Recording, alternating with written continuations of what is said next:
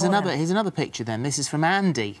I believed in aliens since I took a photo of them in 2014 looking out over the horizon in Oldham. I mean, that does look like a flying saucer. Yeah, you can see an abnormal, it's an unusual thing in the clouds. I think it was a UFO. Strange things often happen to me and lights often follow me as I walk home alone at night.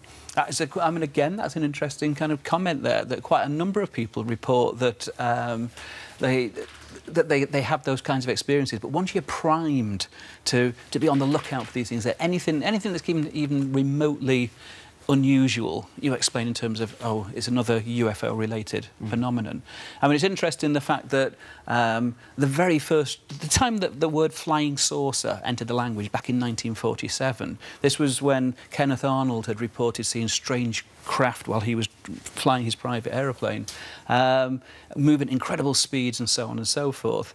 But when he described it to the press, he described that the movement was like a saucer flying across water. He wasn't talking about the shape of the craft at all. If you look at the images that he drew, they were boomerang-shaped. Right. But, of course, flying saucer is such a cool description, isn't it? Yeah. That subsequently everybody reported saucer. Is that right? Is that where that's come from? Yeah, it was kind of movement.